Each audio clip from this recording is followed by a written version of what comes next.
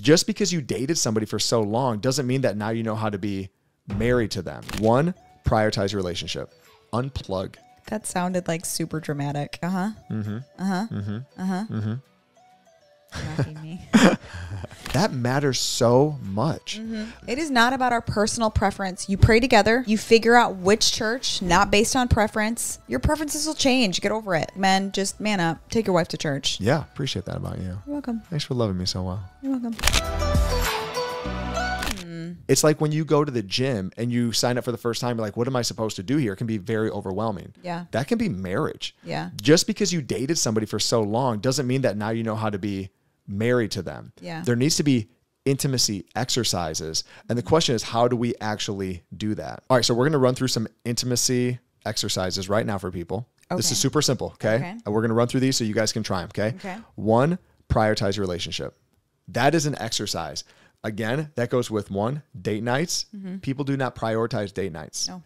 You used to date your spouse to marry them, right? That's what led to. But now that you're married, you don't go on dates. And I know the excuses. You don't have a babysitter. Well, what have we done so many times? Oh, yeah. We've put the kids to bed. We've had dinners and date nights in front of the fireplace. Yep. And you can get super creative. We've had movie nights and yeah. Yep. Put your kids to bed. 100%. Put them to bed. The second thing, unplug.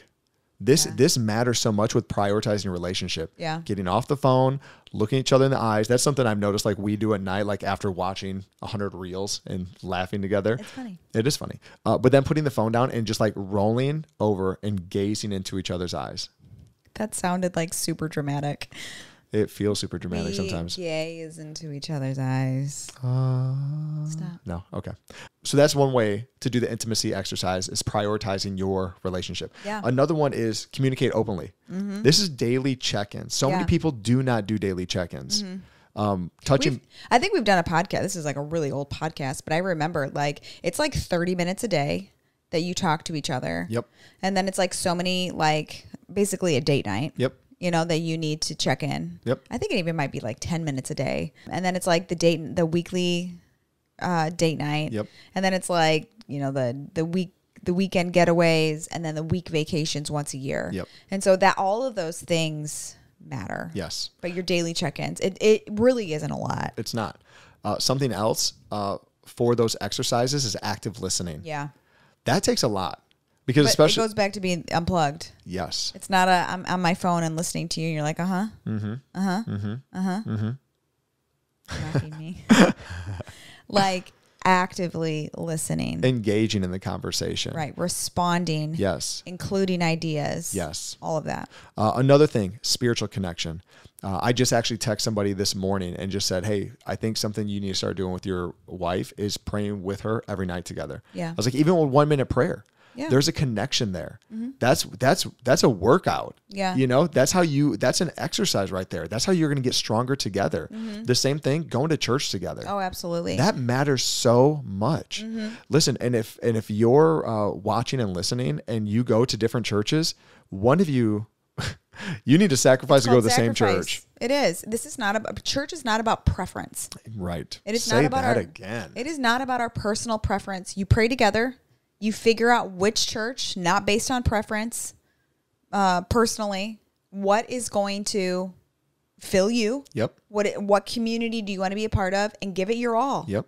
Your preferences will change. Get over it. Well, and this is the thing too, because marriage is a sacrifice. Absolutely. When we're trying to find a church to go and worship Jesus, who sacrificed it all, right? If we're trying to be more like him, and he said, pick up your cross and follow me daily, some of you men, your cross is picking up that you're not going to go to the church that you want to go to. Instead, you're going to go with your wife, or vice versa, that it's the wife. Yeah. No, I'd say this, like, men, just man up. Take your wife to church. Yeah. Just take her to church. Yep. Don't wait for her to bring it up. Be committed. Be committed. Get up Sunday morning, get your kids up, get your wife up, go to church. Yeah. Because if you want your kids to be committed to God, they aren't going to be more committed than you are. Absolutely not. It's just like think about this, man. When you are a fan of whatever team, I'm a Bears fan, I'm a Notre Dame fan. Guess what my kids are fans of? Right. the same thing, but not as much as I am. But the more and the longer they're with me and around it, the more they will be, that fandom will become theirs. Yeah. It's the same thing with the relationship with Jesus. Absolutely. That right now they go to our church because, I mean, they have fun, and right. they have friends, and exactly. But the more that they go, that they're no longer, it's no longer my parents' God. It becomes their God. Jesus becomes their God. Yeah. But I can't think like, oh, you know what? I'm just not going to go and they're going to fall in love with Jesus. No, come on, dude. Yeah. Grow up, Peter Pan. Okay. Next one, physical affection. So let's talk about non-sexual touch. Yeah. Because this is like what I know you love. You love a good hug. You love holding hands, the occasional cuddle when we're laying in bed and you just want a spoon. And good old foot rub. Definitely a good old foot rub, rubbing your calves. Like that's what you like, non-sexual. Now for me, all of that is sexual to you. 100%. 100% it is.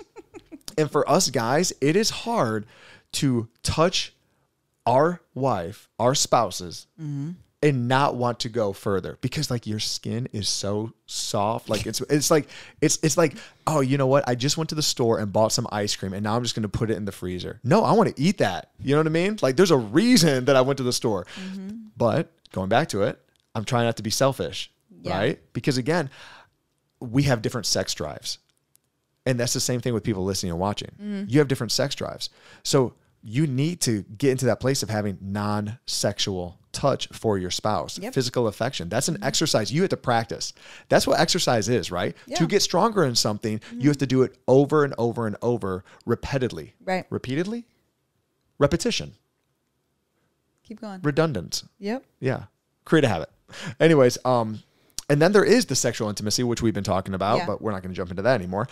Emotional support. That's an exercise. Yeah. Actually being there for each other emotionally, expressing gratitude to each other. That's why we'll put a link below. But that's why we have our sticky notes that in the morning, we just write what we love about each other and we put on our coffee. You know, it's just those little gratitudes. It's something so small. I love your hugs. I love the way that you love Jesus. I love the way you take care of our kids. I love kissing you. It's so easy. It's so easy. It's so easy. And just like, but so many times we don't express what we love about our spouse to our spouse. Yeah. We might tell someone else, oh, I love Krissy. She's so good at listening and she just hears me. When I'm stressed out, she doesn't think like, oh man, he's about to lose it. Like she's there to comfort me. Yeah. You know, it's like, okay, I need to let my wife know that. Yeah. That gratitude matters. That's an exercise. This is not just going to come normal. Going to the gym and bench pressing does not feel normal, right? It's an exercise. Not comfortable. It's not comfortable. I have to try it. Yeah. Be supportive. We have to be supported emotionally. And this is why, like we've had the conversation before, if there's ever a time that you feel like we need to go to our counselor, let's do it. I'm in. And vice versa. It's not like, no, we'll get through this. I don't think it's a big deal. No, it's not that, you know, like, it's like, no, I want to support you emotionally. If one of us feels it, we go. Come on. Yeah. That's it. Oh, I like number 6. All right, you do it. Shared activities. Let's go. There's things that listen, my husband loves movies. Do I love movies? Yes, you do. No, I don't. I literally will ask him, have we seen this movie? You're like, yeah, I remember we were in Grand Rapids, Michigan. And I'm like, what? I don't remember none of that. He knows where he saw every movie. Which is weird. It is weird. It is. It's like, why can't I remember other things that well? Because you love it so much. I love it so much. And so there are things that I know that my husband loves. He will talk to me about the producers, the directors, and I'm like... all the important things that you should know. I know you care about that stuff. And so I listen. I am a part of what he loves. And so, but then we actually have activities that we love to do together. We went hiking the other day. Yep. We almost died. Oh my gosh. But we were going to die together. We were. I told her, I was like, if I pass out, just put me under a tree. She's like, there are no trees. There's no shade. We went at noon. That was the dumbest idea. Yeah, we were sweating. It was nasty. But having hobbies together, we like to exercise together. Yeah, we go to the gym together. We go to the gym together. We go hiking together. We go biking together. We like going and trying different restaurants together. Yeah, and so find something that you like together. And even if your spouse likes something like the movies, just... maybe you'll like it too. Yeah. Or even like thinking, I don't remember since us dating a time where you don't sacrifice and watch like Notre Dame football with me, you know? And it's like, it's not like it's like you love it, you know, like, well, you're into it, you'll watch and stuff, but it's like, you have other stuff you could be doing, you know, Yeah. but it's like, but again, you just sacrifice like, no, my husband likes this. I'm going to do this with him. And so again, I appreciate that about you. You're welcome. Thanks for loving me so well. You're welcome. Number 7. Okay. Learn each other's love language. Guys, if you don't know your spouse's love language, you're going to struggle loving your spouse. Yeah, that's probably why you're super frustrated. Yep. I'm doing all this stuff for her. Why is she still mad and angry? It's because you're loving her the wrong way. And that sounds weird. Right. But we all have probably whatever you're naturally giving is what your love language is. And so if you're naturally like helping her, you probably like help as the acts of service as your love language. And so I don't even remember the author of that book. Super easy book. You can take the quiz, 5 love languages, and you can just figure it out. I'm telling you, it's a game changer, because when you put all of your effort into that one thing, it's going to make a huge difference. Instead of trying to like do all of this stuff, you're going to really put your investment where it belongs. Yeah. What are the 5 love languages? The 5 love languages are physical touch, words of affirmation, quality time, gifts, and acts of service. Gary Chapman, Dr. Gary Chapman. Yeah, that was it. And so you could read the whole book. It's really great. You could take the test and just read part of the book. But it's so helpful. For sure it is. You know, it's not like it's I think there's actually a free test you can take online. Probably. To actually know what your love language is and your spouse's. And then something else that we always talk to people about, again, an exercise to put in place is a marriage checkup. Yeah, that's like, really good. Hey, like, how am I doing actually meeting your need for your love language? You know, how's your love tank? You know, like, do you feel like I'm giving you words of affirmation? Yeah. Okay, the next one, healthy conflict, healthy communication. And we've done a whole sermon series on this, but emotionally healthy relationships. And that most people, when there's an offense, there's bitterness, something comes up, they brush it under the rug. And the problem is that rug gets piled up and then somebody trips up and somebody blows up. Yeah. Instead of saying, hey, what you said, I know you didn't mean to hurt me. I know you weren't trying to offend me. I know you weren't trying to, but the way that I heard it, it made me feel. Yeah. You know, and just having that open conversation. Yeah. So then you can say, man, I'm so sorry. I didn't mean to make you feel like that. Like, I love you, right? Like, and that's the thing too. We tell people this all the time. When you have the conversation with your spouse, you have to remember when it's conflict, okay? If I'm going in to have a conversation with Krissy, if you're going in to have a conversation with me, the mindset is I love her and she loves me. I want the best for her and she wants the best for me.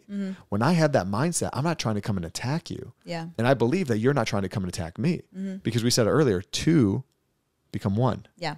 And if we're trying to attack each other, I'm attacking myself. Yeah. Well, we also have our free PDF too about the 3 T's of communication. Yeah. It's super important. It's super easy, but it's the 3 T's. So go get your free PDF and read through that. Yeah, I'm going to put that link in the bio so you can definitely get that too. And also, if this stuff is helping you, give a thumbs up right now. Go ahead and hit that like button. Yeah. And then conflict resolution, forgiveness, man. We just RSVP'd to a wedding the other day, and it was like, what's like some advice you want to give to the couple? And literally the first thing I thought of was like, forgive fast. Yes. Like, don't be so easily offended. You know, I think that's a life motto, but specifically in your marriage. Yes. Like, you're both trying to figure it out. You're not being intentional about certain things. Forgive fast, talk about it, and move forward. Well, one of the things that even I was praying about, thinking about today was that like to forgive fast, sometimes we need to fast. Yeah. Like sometimes I need to think when I fast, I'm saying this isn't about me. Again, I'm dying to myself. And so sometimes people are holding on to such bitterness and anger towards their spouse because they're making it about them. Right. Instead of saying, no, what Jesus did for me on the cross, when I think of communion, when I think of the body that was broken, the blood that was shed, and he forgave me, my spouse hasn't done worse to me than I've done to Jesus. Right. Surely I can forgive them. Right. And sometimes it is you again, we have to bring in that spiritual element of I'm going to fast for my spouse. You know, I'm going to fast for myself to forgive my spouse, you know? Right. And it's not ignoring, it's having healthy conversations. Right. It's talking through things. It's not like you said, pushing things under the rug. That's not what forgiveness is. And so it takes a lot of work, but I tell you what, you put in the work on the front end, it will get easier. Yep. You know what I mean? Like, we had some hard stuff going on in the beginning of our marriage, but I feel like we forgive each other really fast now. Definitely. I'm able to just be blunt with you and be like, hey, like, you said this and I didn't like it. Right. And we just talk it through, and, you know, you explain, I didn't mean it. That's not what I meant. Yep. You know, and it's really just a basic misunderstanding. Yeah.